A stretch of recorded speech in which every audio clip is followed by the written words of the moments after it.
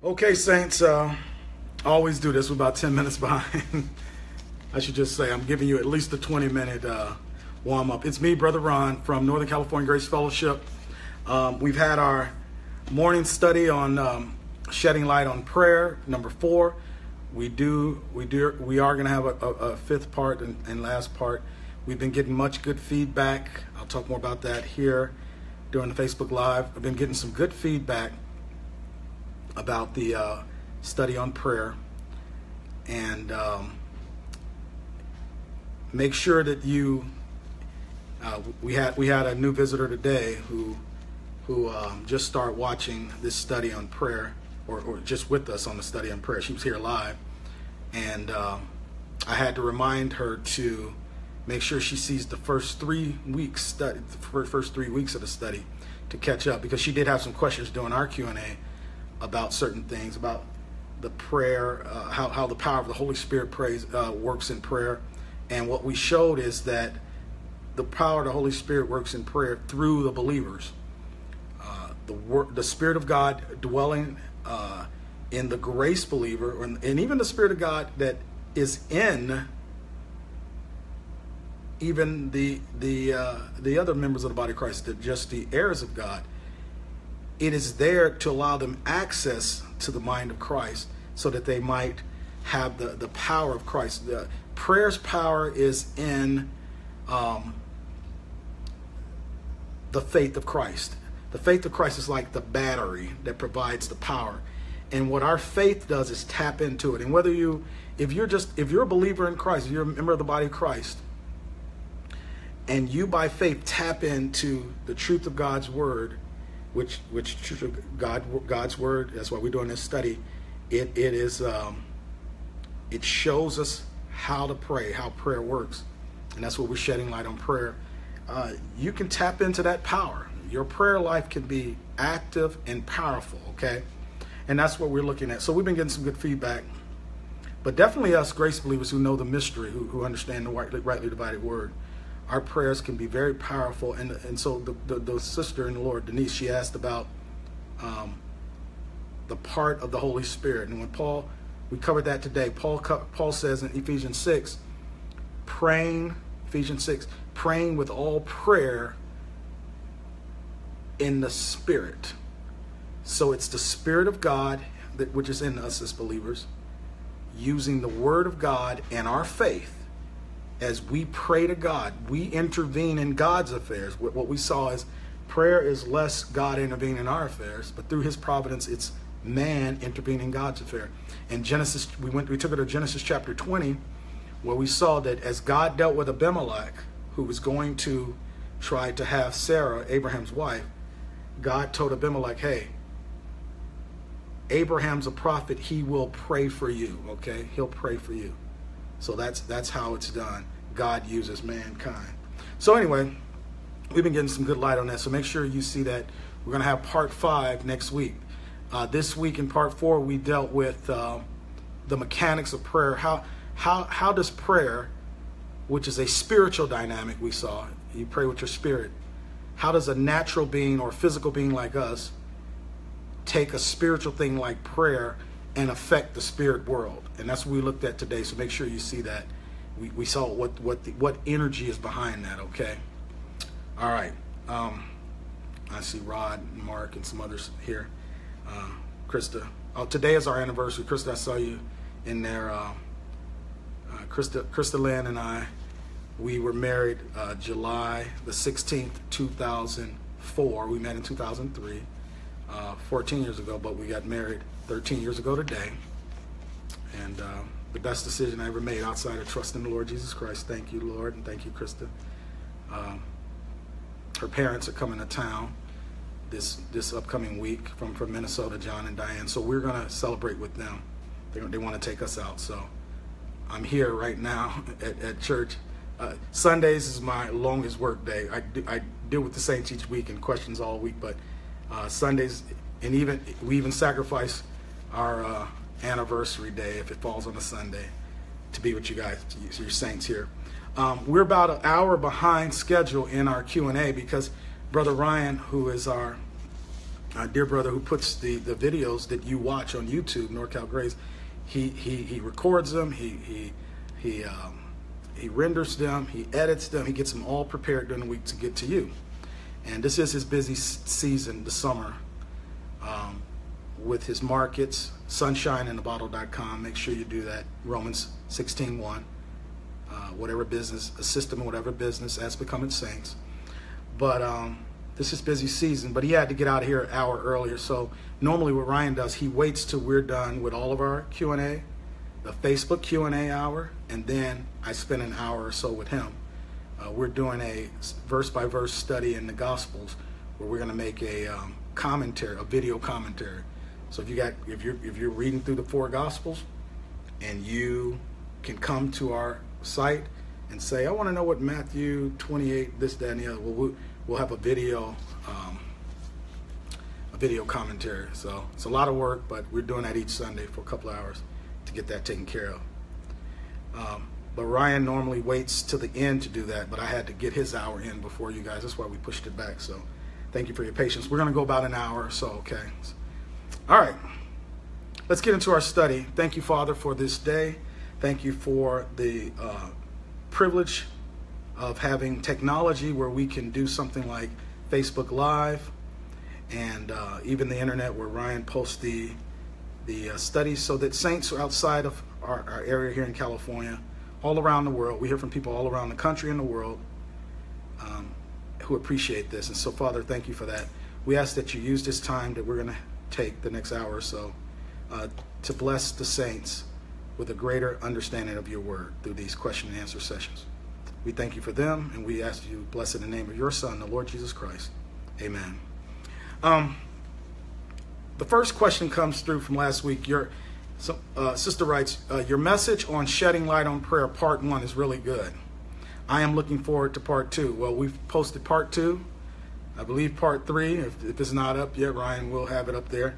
And we recorded part 4, and we got part 5, so hold on. People say, Brother Ron, don't rush through. I'm not rushing through, I could have actually made this thing 10 weeks long, but I cut it to 5, okay? But you get the gist of it. You know, it's understanding prayer is a lifelong endeavor. Like anything in God's word,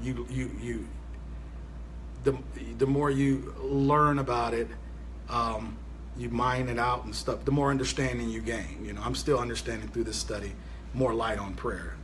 Okay, so it's a fantastic study, I believe. This sister's question says, could you kindly differentiate or show the difference between the Spirit of God, the Spirit of the Lord, and the Holy Ghost? So she wants to know, I'm not going to write on the board because I'm in selfie mode here, but number 1, the Spirit of God, the Spirit of the Lord, and the Holy Ghost, okay? And number 4, she says, does spirit, lowercase s, does spirit imply that which God breathed into man in Genesis 2:7? Yes, the human spirit. When God created man, when he made Adam and Eve's body, it says, and God made man, speaking of his body, out of from the dust of the ground. Used some materials already dust from when he flooded the earth before. We'll talk more about that. The same sister, I believe, asked a question about Genesis, the gap theory, or gap principle, I call it. But there was dust there. He took the dust, and where dust is, there's some decomposition. So there was some carbon-based decomposition there. Okay. Anyway, the dust of the ground, and he breathed into his nostrils. So he makes Adam's body from the dust of the ground. God then, who's a spirit, breathes into his nostrils, man's nostrils, the breath of life. And man became a living soul. That breath of life, that's the human spirit. Okay? Our human spirit, this is what gives us life. Now, when it comes to the Spirit of God and the Spirit of the Lord and the Holy Ghost, by the way, she says, I think I heard you mention that the Spirit goes back to God that made it. That's Ecclesiastes 12, verse 7. Solomon says, human spirits go back to God that gave it. If you're lost when you die, when you're separated, death means separation. When you're separated from it's what James says in James chapter 2. As the body without the spirit is dead, so is faith without works is dead, being alone for the prophetic saint. When you die, your spirit and soul are separated from your physical body. Your physical body goes and buried, cremated, whatever, lost at sea when you fall over your cruise ship, your Disney cruise ship. Your soul, if you're lost, it goes down to the flame of hell, tormented in that flame. If you're saved, your soul goes up to depart and be with Christ in the presence of the Lord Jesus Christ, waiting for the resurrection, the rapture. All human spirits go back to God, the Father of spirits. Okay, he's called the Father of spirits in the scriptures. Now, you do have unclean spirits and devils who reside on earth. They're the disembodied spirits of those satanic creatures, those Nephilim creatures, those giants from Genesis 6 and after also. And when God flooded the earth, because those beings, they weren't created by God, their spirits didn't go back to God. Those spirits, those are the unclean spirits of what we call devils that roam the earth, disembodied spirits. Now, there could have been some pre-Adam too. I actually believe there were. That original flood where the earth was out forming void and darkness and water was on the face of the deep and all that, the water, that was something that happened pre-Adam. I'll talk more about that later. But at the very least, you have the Genesis 6 Noahic flood spirits. Those are the familiar spirits. Those are the unclean spirits, devils. Now, if you have other versions, they call them demons, and you hear people call them demons. The King James Bible doesn't call them demons because demons are, a demon could be good or bad. Good or bad, like the little red devil on one side and white on the other, the angel. That's a demon. In the Bible, devils are all bad, and unclean spirits, another name for devils. Now, when it comes to the Spirit of God, she says, can you tell me the difference between the Spirit of God, the Spirit of the Lord, and the Holy Ghost? Well, let me first say that the Spirit of God and the Holy Ghost are one and the same. Now, I'm going to show you why they're called different things in different places. But let me show you that the Spirit of God and the Holy Ghost are one and the same. Go with me, if you will, to John chapter 7. Go to John chapter 7. The Spirit of God and the Holy Ghost are one and the same. Okay. The Holy Ghost is God the Spirit. Okay. Let me show you that. Go to John chapter number 7. This is the Lord Jesus Christ earthly ministry to Israel. John chapter 7, verse 39. He was speaking about living waters flowing out of a belly. Look what he says in verse 39. John writes, John 7:39. But this spake he of the Lord of the Spirit, capital S, that's the Holy Spirit, that capital S, which they that believe on him should receive. Okay, you saw that in Acts chapter 2 and subsequent after that, as members of the little flock believe, as Jews become members of the little flock, trusting the Lord Jesus as their Messiah. During the book of Acts, the apostles would lay hands on them, then they received the Holy Ghost. That all changed in Acts 10 with Cornelius. We're going to see that in our prayer study next week. Next week's prayer study is about the Exodus 33 principle, the exception principle. Be sure to be there, but we're going to look at Cornelius from Acts 10. But notice in John 7:39, for the Holy Ghost was not yet given because that Jesus was not yet glorified. So the Holy Ghost could not come until he was glorified. Death, burial, resurrection, and ascension. But notice it says, this spake he of the Spirit, that's the Holy Spirit, or the Spirit of God. The Spirit of God, that's that Spirit capital, that's the Spirit of God. For the Holy Ghost was not yet given because Jesus had not been glorified. So the Spirit of God and the Holy Ghost are one and the same. Look at Luke. Go back to Luke chapter 4, verse 21. I like to give you as many verses as I can with the time we have. We've got about an hour. Luke chapter 4, verse 21. Pardon me. Luke 4:21. Let's go to.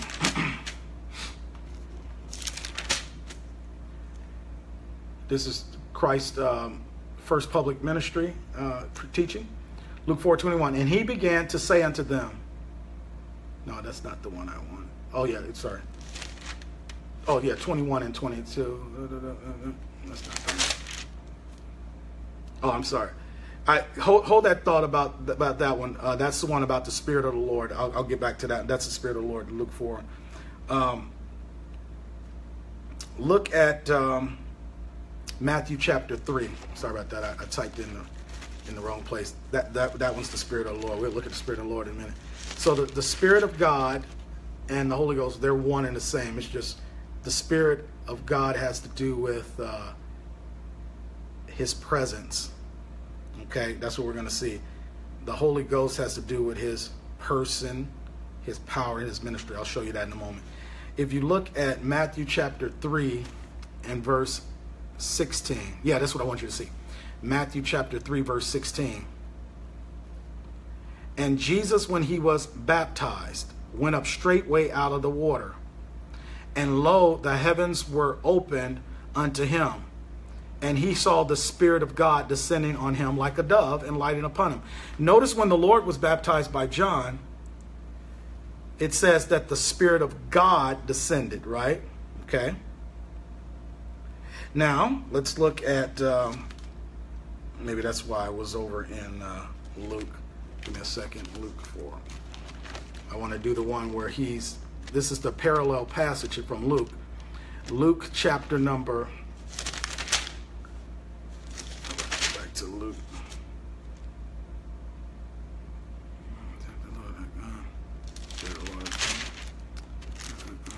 Go over to, Matthew 12. I have a few of these here. Matthew 12. Matthew 12 and verse 28. Oh, there we go. But if I cast out devils by the Spirit of God, then the kingdom of God is come unto you. The reason I want you to see that is there are times when the Lord uses the word Spirit of God. Sometimes He uses the Holy Ghost. Okay. That's what I want you to see. That Spirit of God. These parallel passages, what I want you to see. Sometimes a passage will use I by the Spirit, or the Spirit of God came down like a dove. There's the other passage. I can't remember. I don't know why I didn't write it down. But it says that I guess we can find it. When He was baptized, let me find this for you. When He was baptized, the Holy Ghost came down. That's the one I was looking for. When He was baptized, the Holy Ghost came down. Give me 1 second. I mistyped them. See if we can get that for you. Spirit willing.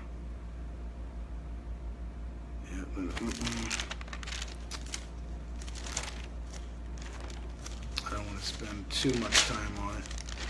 I just want you to see that. Let me see. Like a dove, straightway to heaven. In Mark, it says, Mark 1:10, and straightway coming up out of the water, He saw the heavens open and the Spirit. There you go. So that's when it's not just the Spirit of God. I want you to see when it's called the Spirit. That's what I want to see. Spirit, capital S-P-I-R-I-T. That is the Holy Spirit. Okay, so it's called the Spirit or the Spirit of God, which she asked about, or the Holy Spirit. Now, that's the same as the Holy Ghost, except when it's the Spirit, it's His presence. Psalm 51:11, as David is praying to God and thanking God or begging God not to kill him for adultery and murder, which you couldn't offer sacrifice to get out under the law. He says, "Cast me not away from Thy presence, take not Thy Holy Spirit away from me." So when the focus is on the Spirit, capital S. Let me read that one for you. Psalm chapter 51. Guess we can get them there. We got some time. Psalm 51, verse 11. Cast me not away from Thy presence, and take not Thy Holy Spirit from me. So I want you to see that issue of the Holy Spirit. When it's focused on the Spirit of God, it's His presence, His very presence. Okay. Isaiah 63, here's another one. Look at Isaiah 63. Just want to get these on record for you. Isaiah 63. So when the Bible talks about the Spirit of God or the Spirit, it's talking about His presence. Take not Thy presence, take not the... By the way, You and I, as grace believers today, as saved people in the dispensation of grace, we don't have to pray a prayer, no matter what sin we, adultery, murder, whatever. We never have to say, cast me not away from thy presence, Father. Take not thy Holy Spirit away from me. We don't. We're sealed with the Spirit of God to the day of redemption. Paul's going to tell us, grieve not. Sealed to the day of redemption. Talks about Ephesians chapter 1, verse 13. But he says, sealed to the day of redemption. He talks about you're sealed with that Holy Spirit of promise. That's Ephesians 1:13. Sealed to the day of redemption. That's Ephesians 4:32. When he talks about Ephesians 4, where he talks about and grieve not the Holy Spirit of God. We're going to look at all that. I just want you to see that we don't have to pray that prayer. Isaiah 63, verse 10. Speaking about Israel in the wilderness, Isaiah 63, verse 10, but they rebelled and vexed his Holy Spirit. Therefore he was turned to be their enemy, and he fought against them. Then he remembered the days of old, Moses and his people, saying, where is he that brought them up out of the sea with the shepherd of his flock? Where is he that put his Holy Spirit within him? And what you're going to see is that God's presence went with the nation of Israel as they went through the wilderness. So that issue of Holy Spirit is God's presence. Let me go to the book of Ephesians. Go to the book of Ephesians, if you will. See what the Apostle Paul says about it.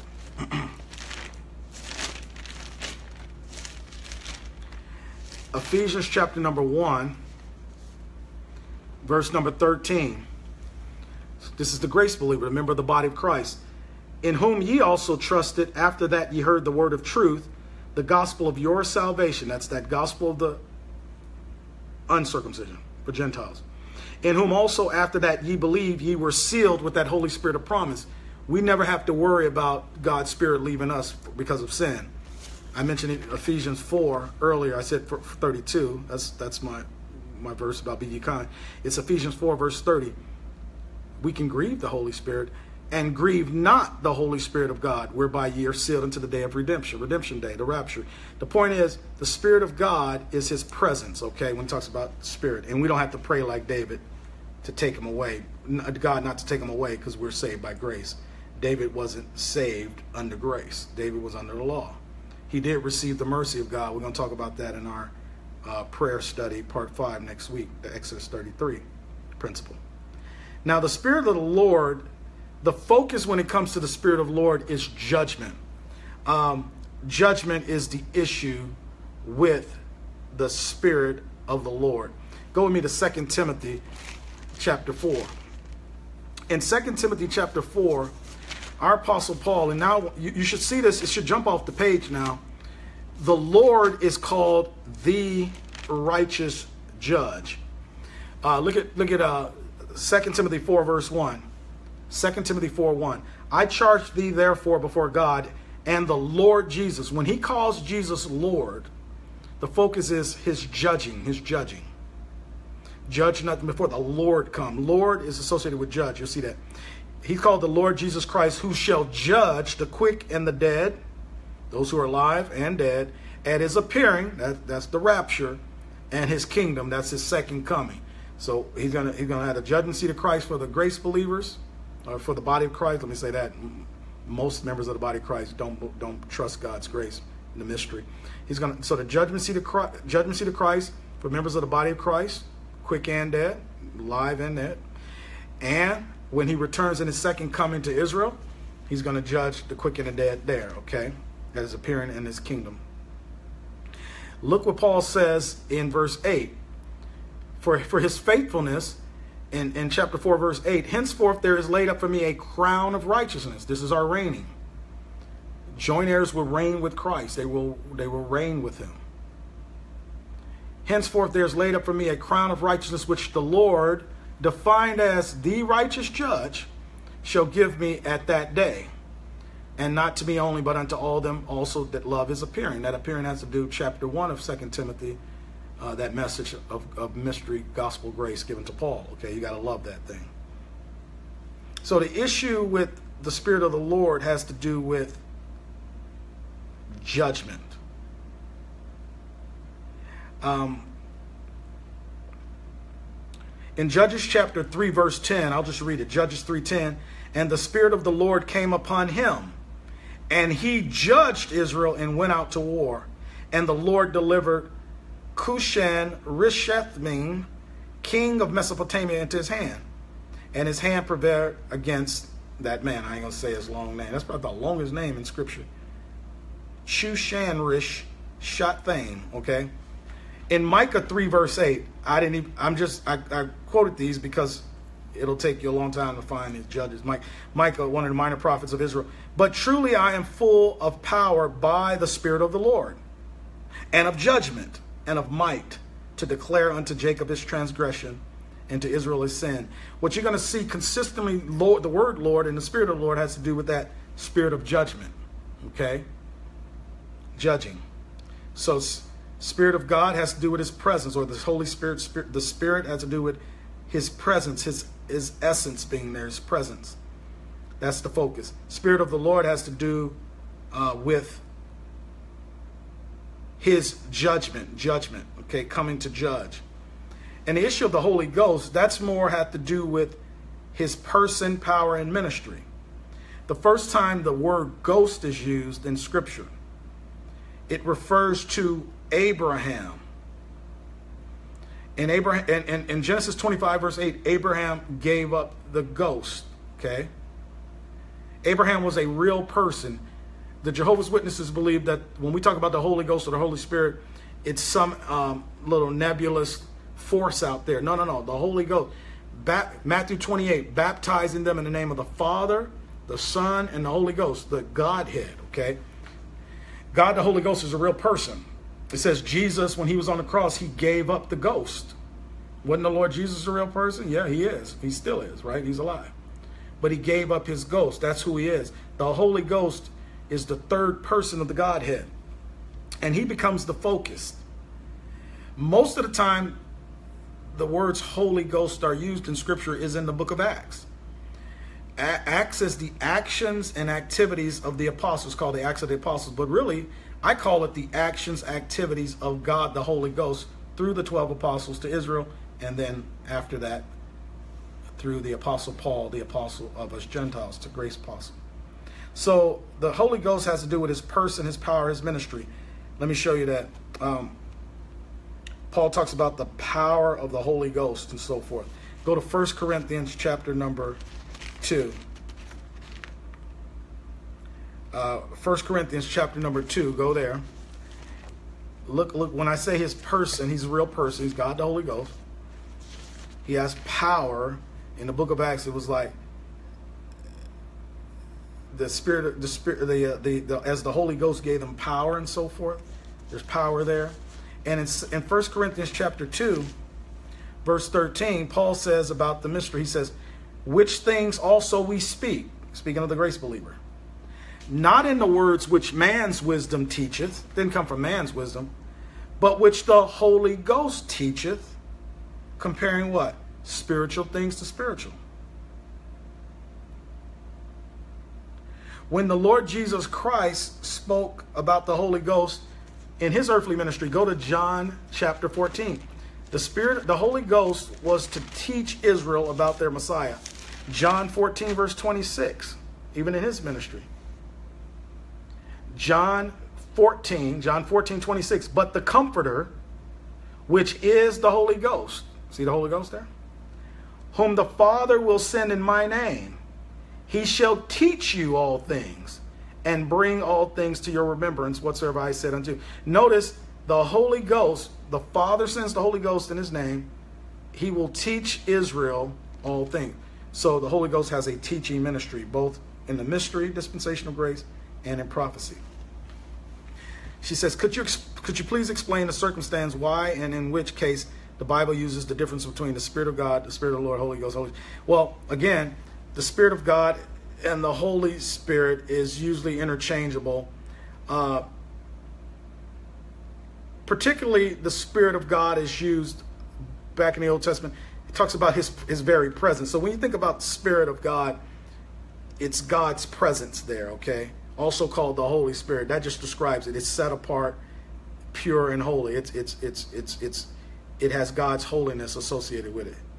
The Spirit of the Lord has to do with judgment, the righteous judge. So there's judgment there, doling out justice, okay? And then the Holy Ghost, his person, he's a real person. He's not a it. Or when I say it, as the Jehovah's Witnesses put it, like some type of kind of force out there, cosmic force. No, it's a person is my point. He's a person. His power, Paul talks about the power of the Holy Ghost and his ministry. He teaches. The Holy Ghost teaches. The Lord says, he, the Holy Ghost, shall teach you. In most non-King James versions, the difference is not made there. Right. She said the differentiation is not made there. Right. Because they don't have any. The goal of these other versions is not to teach you to be a Bible student and to edify you and to build you up.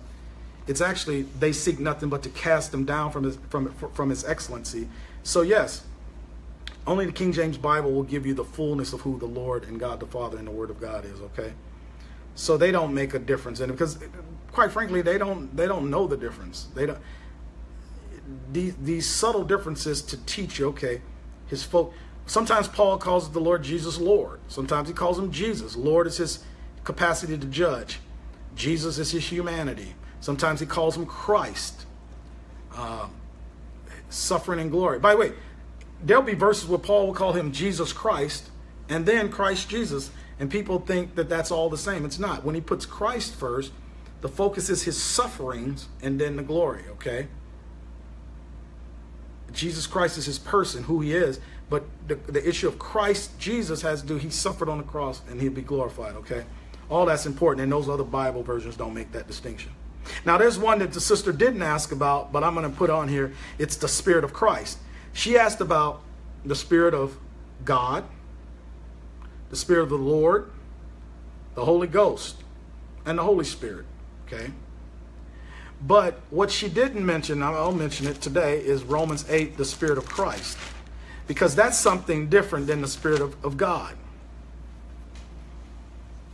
The Spirit of God is the Holy Spirit, and that's something that every human being, or the Holy Ghost is called as well. 1 Corinthians 6, Paul says, know ye not that your body is the temple of the Holy Ghost, which you have in you?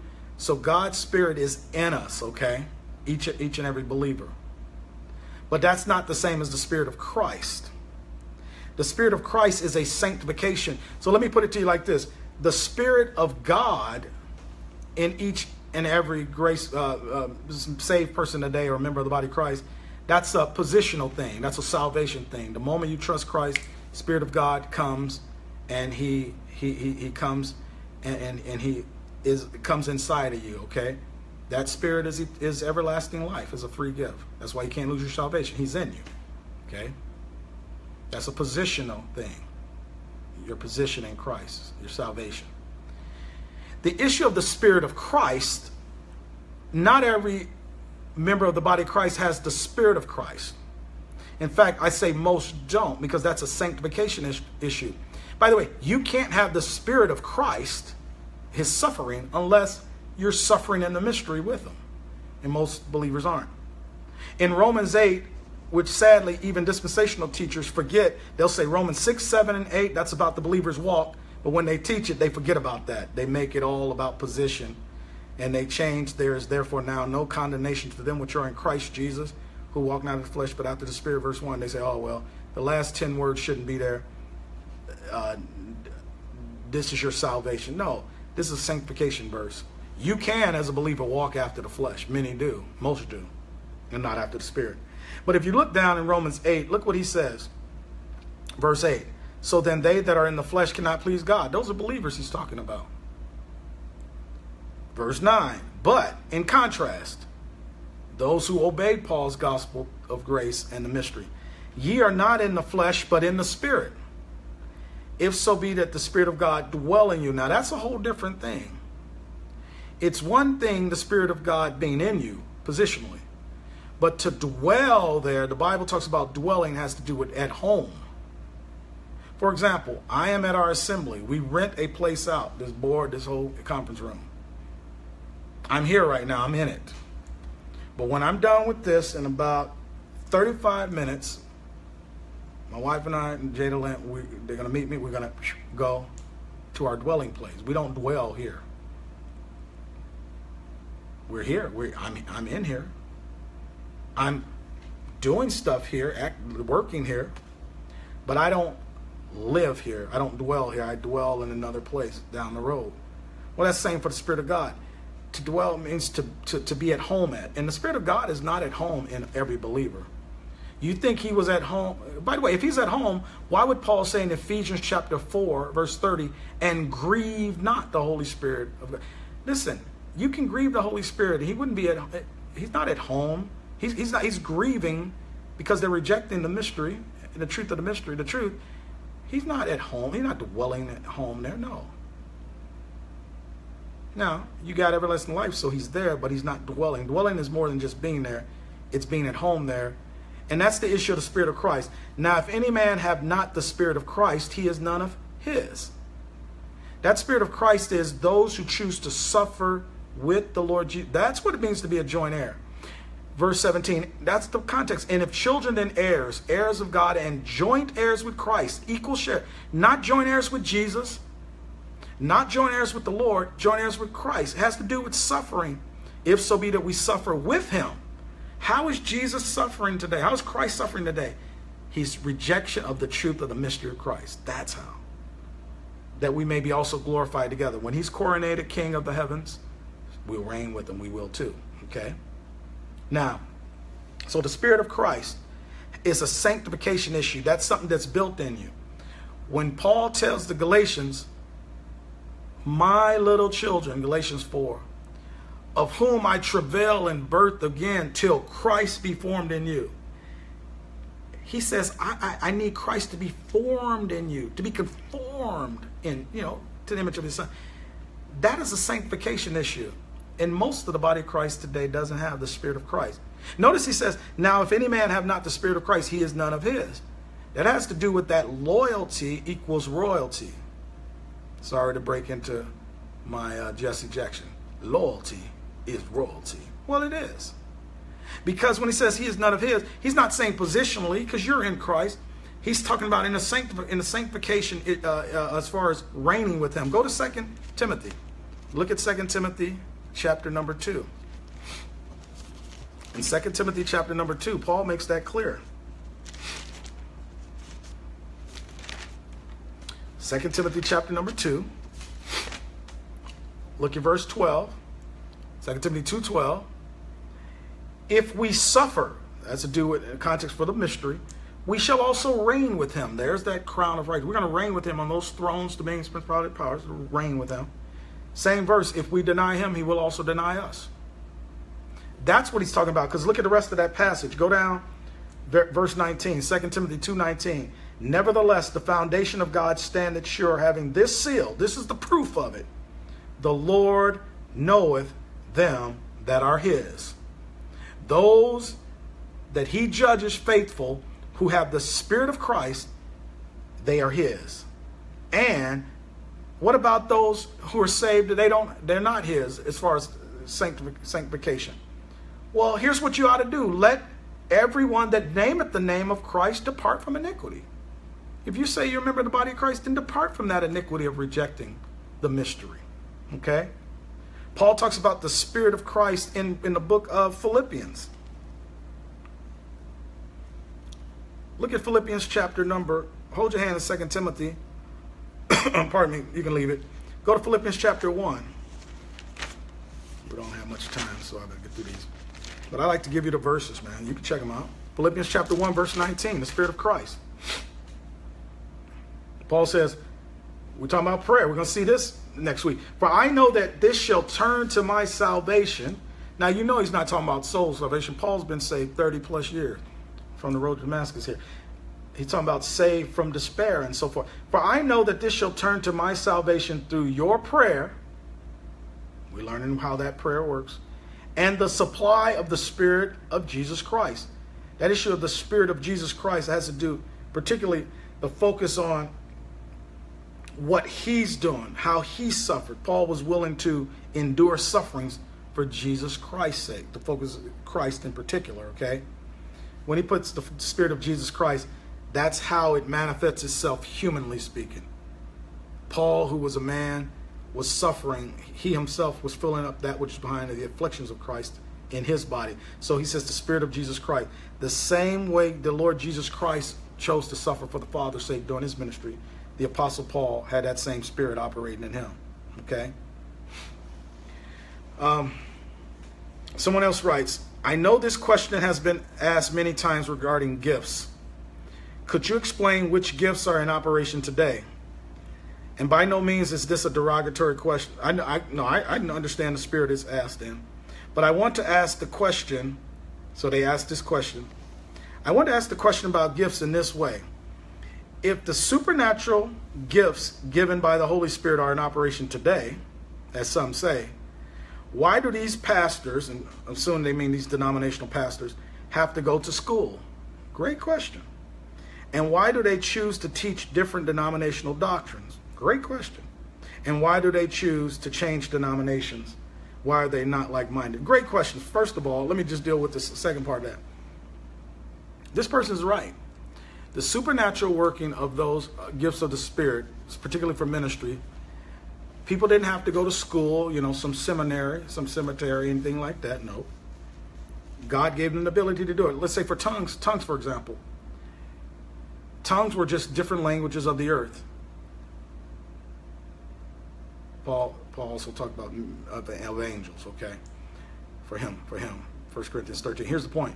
But those different languages on the earth, you would not have to go to a website like Babel. Interesting they call it Babel. Do they even know that that's the Tower of Babel in Genesis 11 where God confused the languages? But to go to Babel and you learn how to speak French or Japanese or Spanish or whatever, right? Well, they didn't have to do that. They got the gift as the Spirit gave them utterance, like in Acts 2, the little flock, and then later with the body of Christ. So the question says, if they're in operation today, why do pastors have to go to school? Exactly, they wouldn't have to.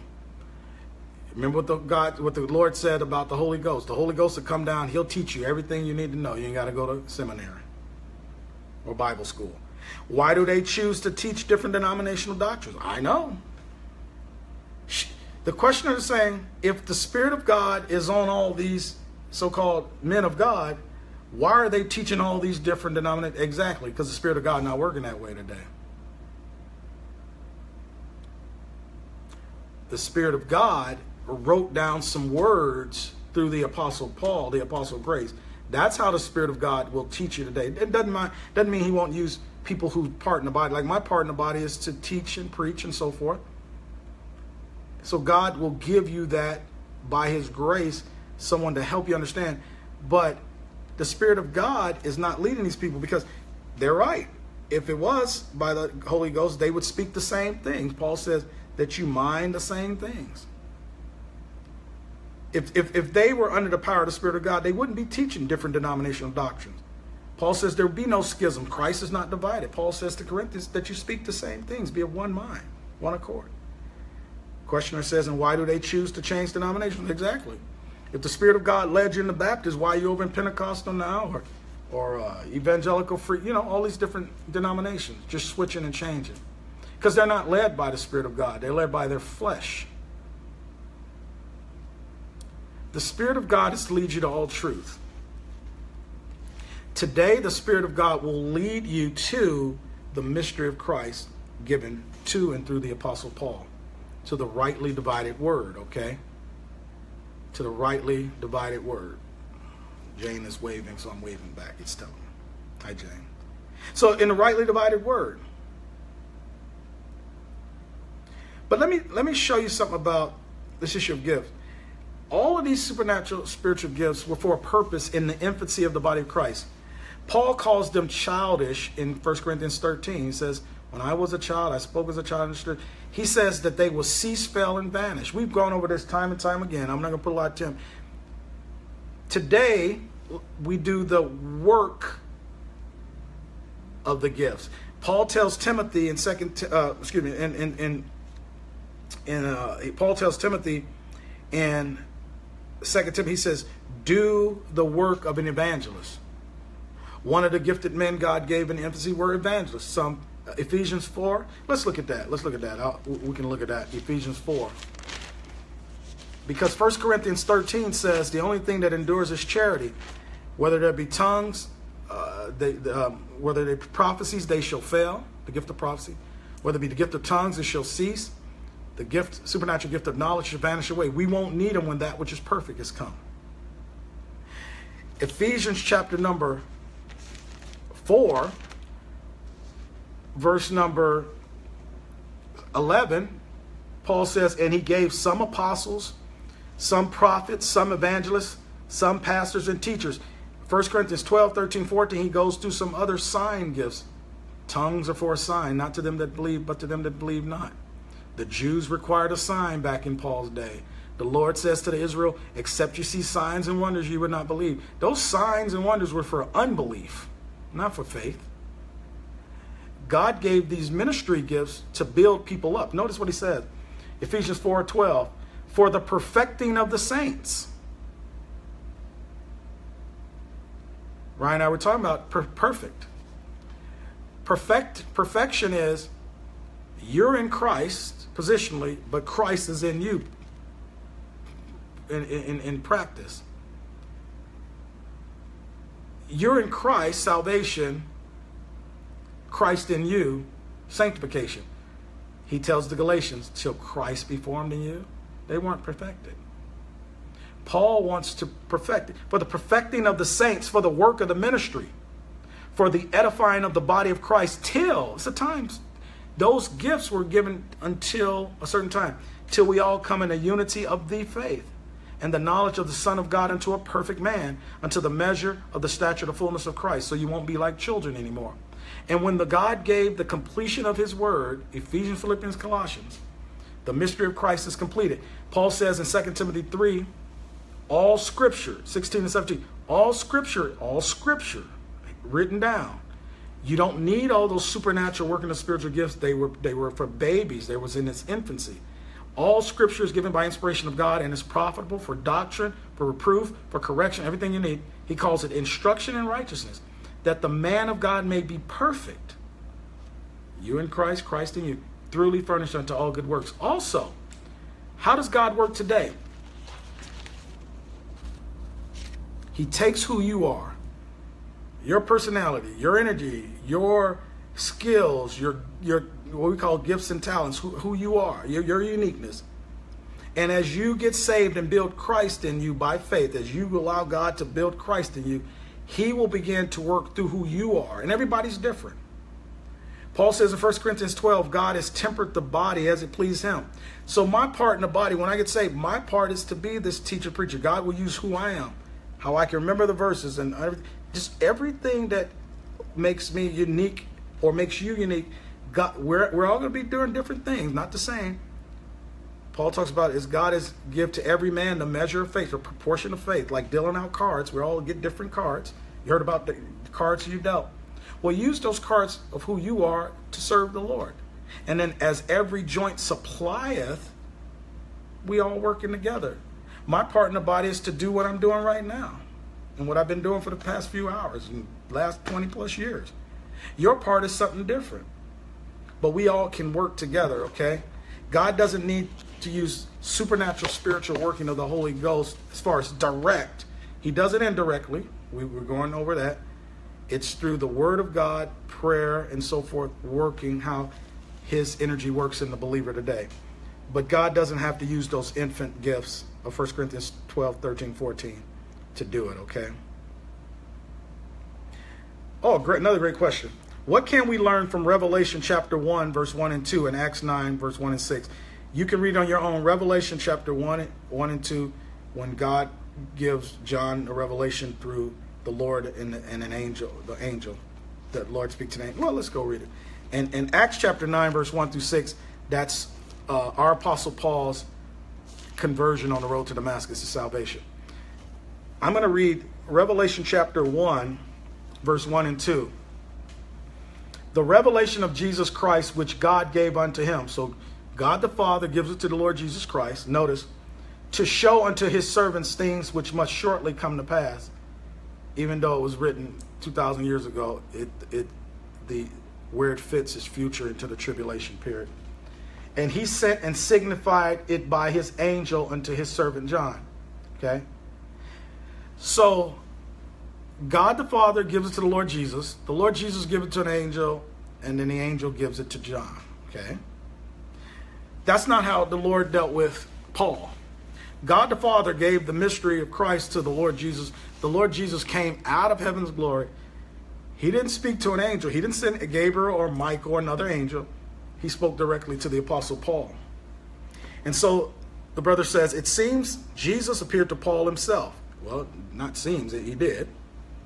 And gave him the message of the mystery of Christ to give to us. That brother is right on.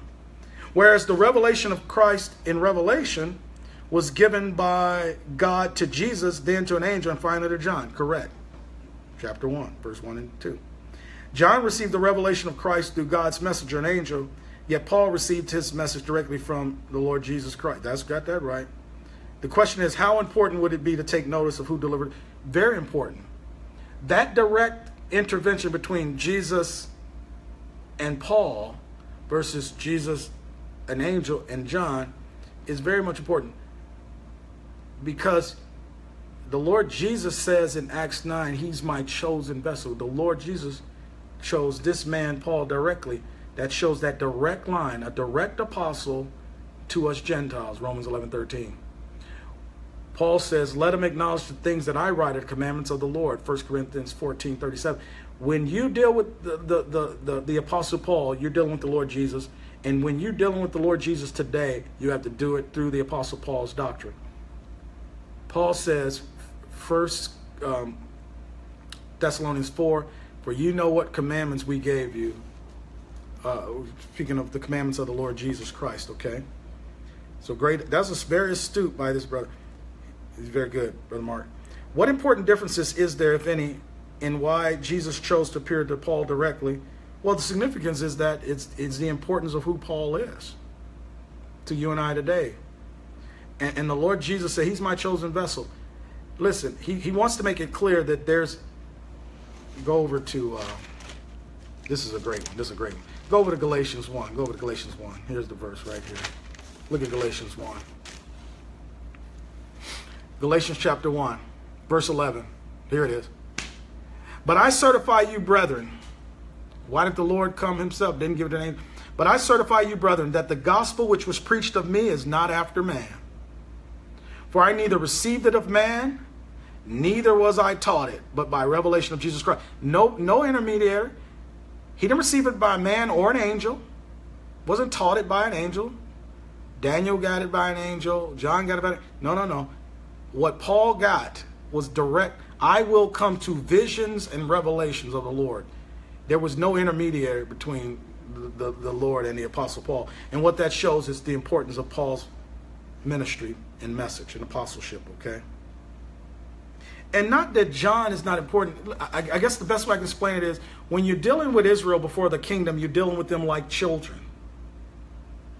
And because Israel was under the law, Paul calls that tutors and governors. There's this intermediary when they're still children. But God, when he deals with the grace believer, the member of the body of Christ, he deals with us as grown up, or what we call adult sons. They're the children of Israel, intermediary. There's your little angel. We were talking in our, Ryan and I putting together our verse by verse Matthew commentary, audio commentary and video commentary. We were saying that people get that idea of guardian angels because there's a passage where it says, the Lord is telling his disciples, he says, look, you better be like these children and don't harm these children, for their angels stand before my Father in heaven every day, and they record everything, right? And you see that issue of these angels. Hebrews says these angels are ministering spirits sent for those who are the heirs of salvation. Israel, their children, they need angels, guardian angels. Not the grown sons and daughters of God in this city. God treats us like grown-ups. And there needs to be no mediator between the Father and his sons and daughters. And so God dealt with that in type and shadow and pattern through the Apostle Paul. No angel spoke like he did to John. the Lord spoke to Paul multiple times directly. Great insight by that saying. Angels are messengers of God, the intermediary between man and God, especially with the Hebrew people. Yep. Psalm 91:11, he shall give his angels charge over thee. Satan actually quoted part of that verse to the Lord Jesus when he tempted him. Hebrews 1:14, they're just ministering spirits to the Hebrew people, Hebrew people, the heirs of salvation. About the angels unawares, that's not how God deals with humanity today in the dispensation of grace. Again, in prophecy, with whether it's Abraham, Lot, the 12, the book of Acts, the angels are sent to deal with the people associated with the earth, his Hebrew people. Okay? God deals with the body of Christ, not through angels, but through the Holy Ghost, which is part of our blessing of being in Christ as grace believers. Okay? And by the way, sorry for the disconnect. I just saw that it went off, so you'll have to watch this on the replay. God's focus with the nation of Israel is children. In John 1, verse 11 through 13, he says, to those who received him, to them he gave power to become the sons of God. We have that privilege and honor now as grace believers, members of the body. Jesus is presented as Israel's Messiah, chosen one, captain, apostle, and high priest. That's why it's Jesus, then the angel, then to John. God sees us, the body of Christ, as grown-up sons. He desires to treat us all as joint heirs with Christ. Romans 8:14 through 17, and Galatians 1 through 7. Not all of us respond as joint heirs, those who are willing to suffer as grown-ups, but that's how God wants to treat us. We got about 15 more minutes. This one says, hey, Brother Ron, just wanted to let you know that we praise the Lord that you allow him to use you for the benefits of the saints. Praise the Lord. Well, praise the Lord. Amen. But myself and 5 others have been meeting, going over some of your YouTube and Facebook lessons, as well as another brother he mentions out in the Midwest. I wanted your advice on if this is enough to start a fellowship of weekly accountability. I did not want to use the word church. That's okay. Church is general. It's a congregation of the saints. I know the Bible, Paul calls it the church of the living God, the pillar and ground of truth. I know that the Bible says where 2 or more are gathered in his name. Well, yeah, that's in prophecy, but it's a general principle that when saints gather, there's a gathering. When saved people gather together, it's technically a congregation. Now, it doesn't officially make it an assembly where the work of ministry is going on. Okay, if you choose just having coffee, y'all can come for, you can fellowship a little bit, but it's a lot that goes on into a congregation. So that's what we're going to deal with in this last set part of this session. We have left the Baptist church, yet, we have left the Baptist church. Oh yeah, we have left the Baptist church, yet, but it is becoming unbearable, disheartening to follow the legal. I think he meant we haven't. We haven't left the Baptist church yet. Well, I'd get out of there if you ask my opinion. Because he writes, it is becoming unbearably disheartening to follow the legalism and works-based teaching. To get out of there. It's supposed to be that. That's not what God wants for us as grace, under grace. Then 2, I don't want us to be leaving as some angry individuals trying to split church. Don't do that. Don't leave angry. Try to reason with them. If they don't want to hear it, just say, I commend you to God and the word of his grace. You leave. Anyway, you don't have to do it in a negative, angry way. You don't have to try to split the church. You're free to tell other members of the church, because they usually ask, hey, why you ain't at the church no more? Well, here's why. I learned how to rightly divide the scriptures. You want to learn? Come over to my house.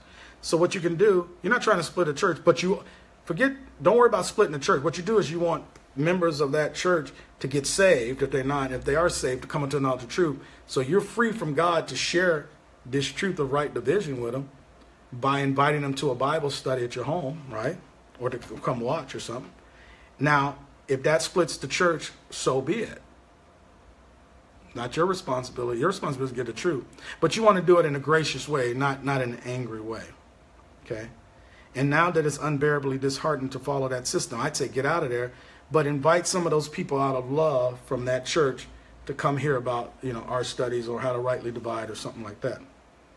This is tough in so many ways. It is, because, there's emotion involved, there's ties involved, there's history there.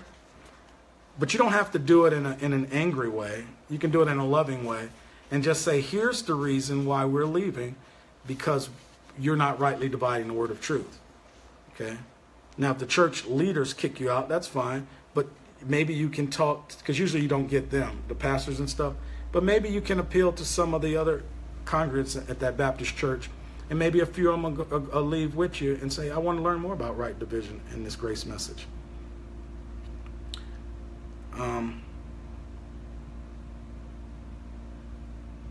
And extra hard because I love the brothers and sisters we haven't been in a relationship with. I know, that's why it's hard and extra hard, because you have a relationship. I hear this all the time.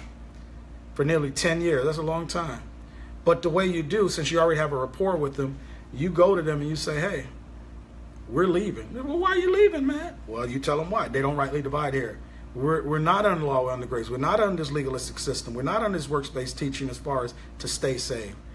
Let me teach you right division. You can still go there on Sunday. Once you come on a Saturday or Sunday evening or after your church or another day, and let me talk to you about rightly dividing God's word. You might get a few of them.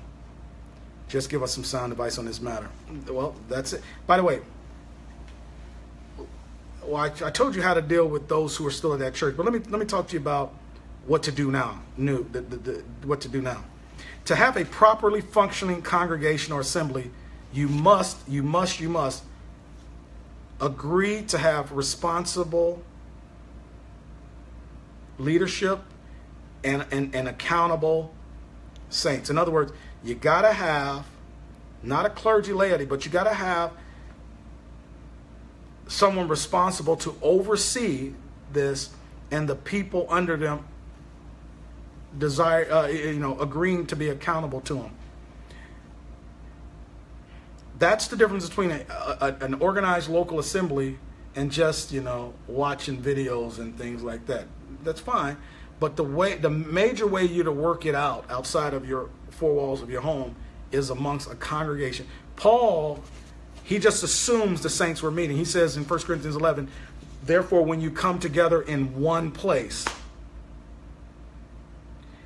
1 Timothy chapter number 3, Paul says that you ought to know how to behave yourself. 1 Timothy chapter 3, verse 14, that if I tarry long, that thou mayest know how thou ought to behave thyself in the house of God, which is the church of the living God, the pillar and ground of truth.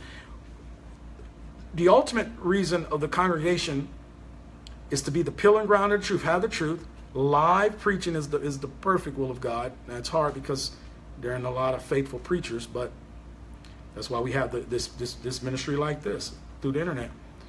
But the perfect be live teaching and preaching. There's no other dynamic. Also, live fellowship with those that like precious faith, but accountability. And what takes it from a little glorified Bible study to an actual operating function assembly?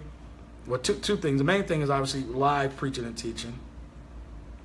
But the second thing is saints have to be accountable. Because listen, if there's behavior, then there's accountability. You need bishops and overseers. Acts 20, talk about overseers. You need this dynamic at work.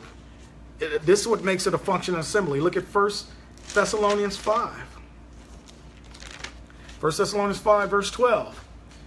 Paul writes this, and we beseech you, brethren, to know them which labor among you. So there has to be a labor of ministry going on if you have an assembly. And are over you in the Lord. Paul calls them overseers, a bishop. If you have a Bible study and you want to make it what God wants, you have to have some you have the people say, we're going to take over leadership, and you got other people say, and we want you to lead, and we'll be accountable to you and the saints. Like, So that's huge. So this is a big decision. And thankfully, over the past 6 years here in Northern California Grace Fellowship, 7 years before that at Twin Cities Grace Fellowship in Minnesota, and then my time in different ministries in Illinois, we've been part of that system where there were those who were, it's not clergy laity, but they for the work's sake, they were faithful men to do the work of the ministry, and other saints put themselves accountable to them. You know, I always tell people from afar, they say, Brother Ron, we appreciate the ministry, we want to be a part of it. I said, pray for us, give. But understand, it's harder from afar, but understand, part of our local assembly is that we're held accountable one to another. Me as the pastor, everybody else as saints. So you got to be a part of that, and it's hard to do that from afar. It's hard to do that if you're just having a little Bible study with people. Well, he can't tell. First of all, you got to get, you got to get order. The men are the ones to lead, the women are led. So you got to get that agreement. I've seen studies where the women want to lead. God never allowed that. I suffer not a woman to teach, nor to usurp authority of the man, but to be in silence. But Adam was first formed, then Eve, and Adam was not deceived, but the woman being deceived was in transgression. God doesn't even, so you got to get that worked out. If there's women there, are they willing to be in submission to God's order in the assembly? Then you got to get other men who say, okay, we're going to lead this thing. And then other men say, all right, we're going to allow you to lead. We'll be under your oversight, over you in the Lord, and admonish you. By the way, that word admonish, let me show you that.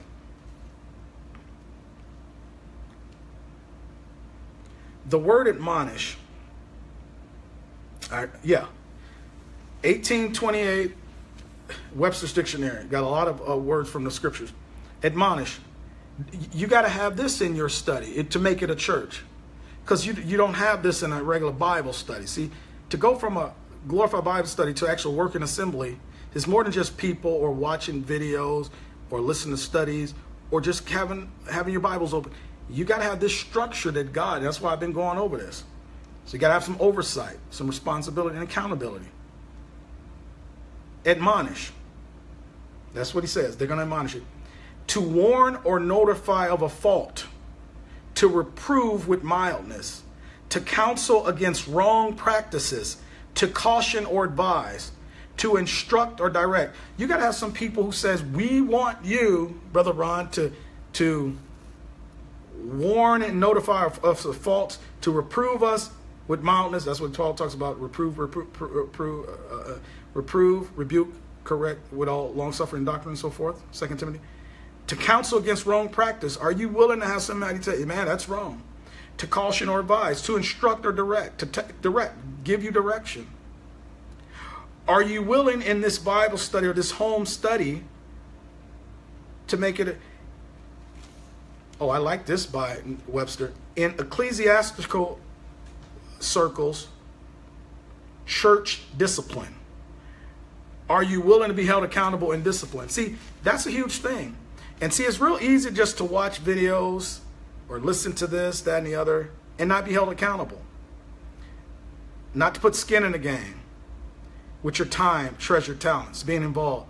But including all that time, treasure, talent, being a part, fruit abound in your account, I ask people, are you willing, if you want to be part of this ministry from afar, are you willing to be admonished? Are you willing to be admonished? That's part of the deal. And that's where the rubber hits the road with the difference between a local assembly and a Bible study or a glorified Bible study or watching videos and all that stuff. All that stuff is good.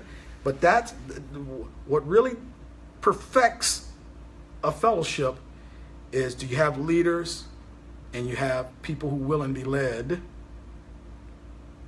Are you doing it in the order that God says it, where the sisters in the Lord are willing to be under the headship of the man? That there are other men who are willing to take the back seat and let someone lead. And all of you guys says, yes, we want to have this spirit. If this spirit works in your congregation right here, and the 1 Thessalonians chapter 5, verse 12, and we beseech you, brethren, to know them which labor among you and are over you in the Lord. So they're going to be over you. And admonish you. Do you have this attitude? Brother Tim from Minnesota, when he visited, he says, this is how we see Brother Ron in the ministry. And to esteem them very highly in love for their work's sake. So you got to have very high esteem, very high esteem. Not because they're perfect, but because for the work's sake, and be at peace among yourselves. You want to take your Bible study, or your group who watches videos, or to be an assembly, you got to have that. 1 Thessalonians 5, 12 and 13, you got to have that. Admonishing, to warn or notify of a fault, to reprove with mildness, to counsel against wrong practice, to caution or advise, to instruct or direct. In ecclesiastical terms, church discipline. You got to have it. Paul says in 1 Corinthians 9, if others have this power over you, why not me? He goes through it. It's hard from afar. Paul talks about making judgments, 1 Corinthians 5, 1 Corinthians 6. He's like, you guys, we're going to judge angels and we're going to judge the world, and y'all can't sit and have the least esteem in the church to judge this nonsense in 1 Corinthians 6? You guys are crazy.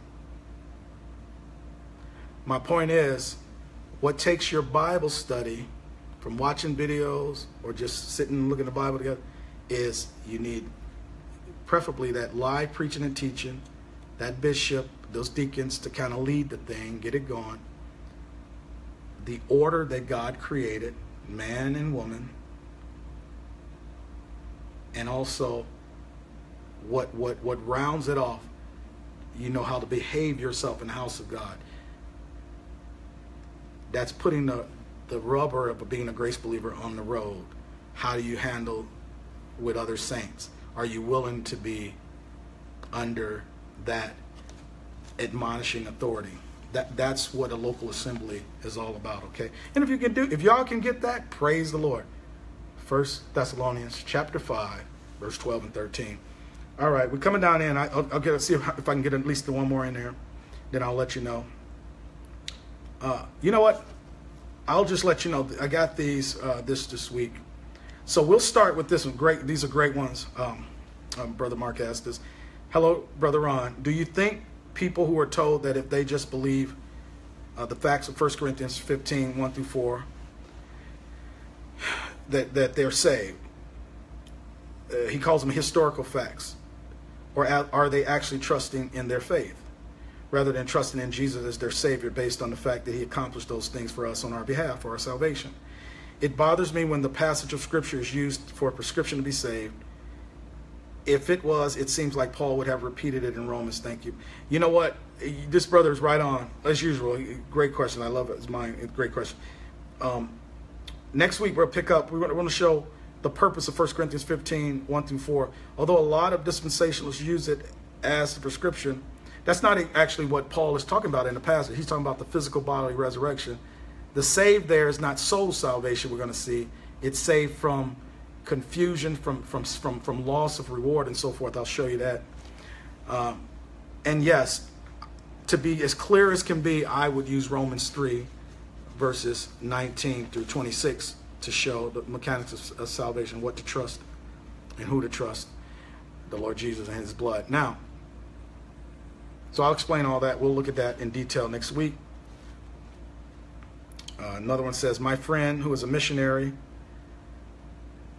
they're teaching salvation by grace through faith plus nothing.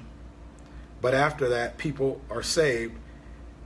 They should keep the 10 commandments because they'll become lawless, and Jesus will say, depart from me, I never knew you. Oh boy, we're going to get into that because this sister sent this. The people she's talking about, they don't rightly divide. So she says they use a passage from Amos and a passage from Ephesians. That's the mystery. We'll talk about that.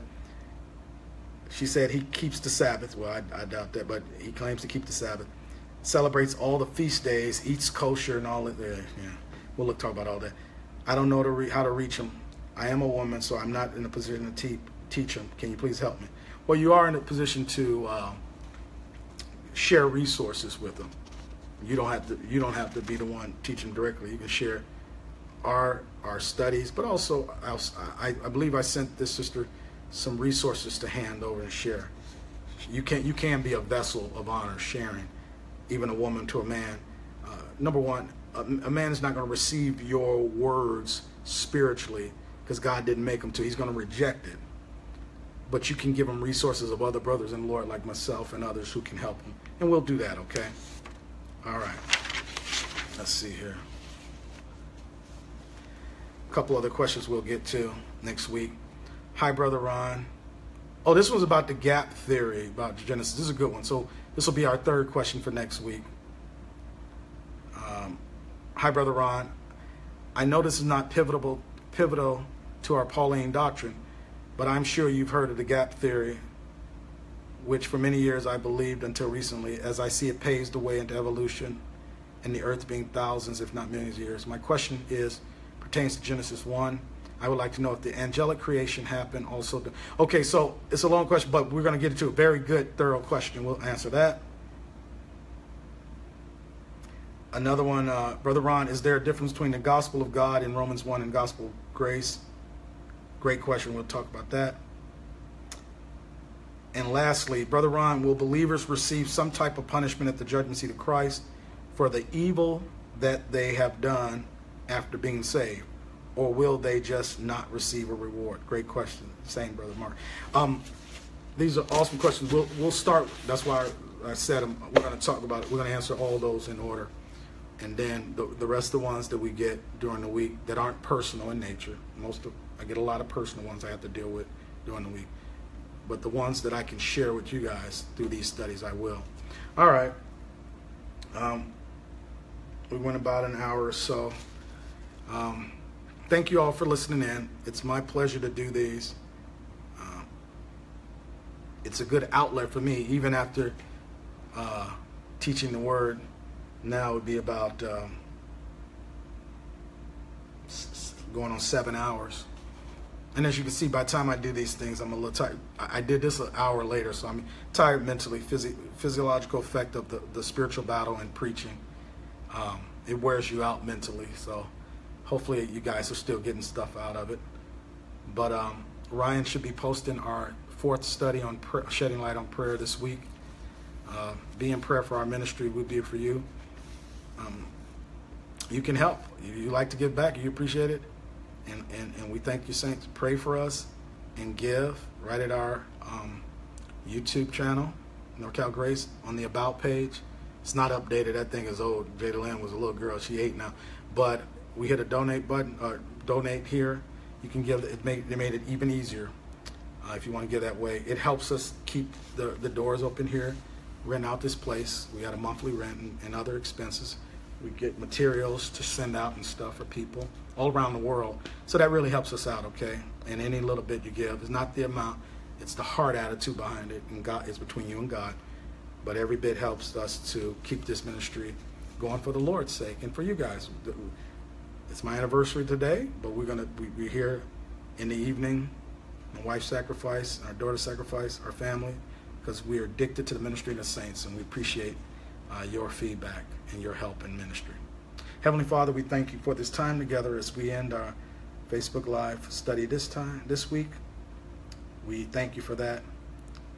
And thank you for the blessing of having your Son, the Lord Jesus, as our Savior. His shed blood on the cross for our sins. It's the reason we can have a relationship with you, Father. And we can grow into his image by faith. Thank you for your holy word. And Father, I thank you for these saints who take the time out to listen live, and those who listen during the week to the posting of it. I pray for them, and I'm thankful that even though they can't be with us in the flesh, to bless us in that way, they can join us in the spirit in this way. So I ask your blessing of your grace be upon them as well. Thank you for all of this in Christ's name. Amen. Next week, we're going to attempt to do our live study. Ryan's be out of town. That's why he had to leave. He had to leave early. Ryan will be out of town, so I'm going to do the recording. But I'm also going to try. He was like, hey, try to do a Facebook Live preaching of the first session. So we're going to do Facebook Live, the first session. We normally get started around 11:30. People get here. It's a Grace Church. We talk, we eat, we fellowship. We ain't seen each other all week. So I normally start to preach about 11:25. I'm going to let you know that I'll give you an update and say, hey, we're going to get started. I think we're going to go ahead and record live next Sunday about 11:20, 11:30 Pacific time a.m., our first session, which is going to be our 5th part of Shedding Light on Prayer. So join us for that if you can. It'll be about 11:30 our time here. Okay? All right, everybody. Thank you. I hear my wife out there calling. God's grace and peace. See you then, Brother Ron.